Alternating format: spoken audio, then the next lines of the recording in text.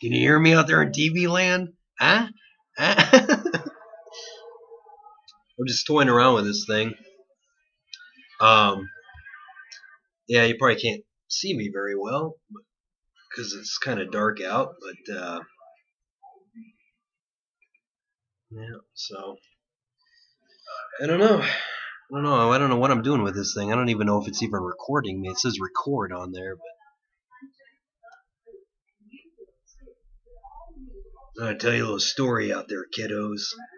I was in Nam back in '72. There was chunks of yellow flesh clinging to my bayonet.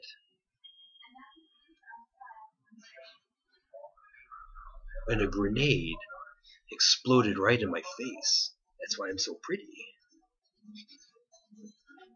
That's my really bad Fred Williamson impression.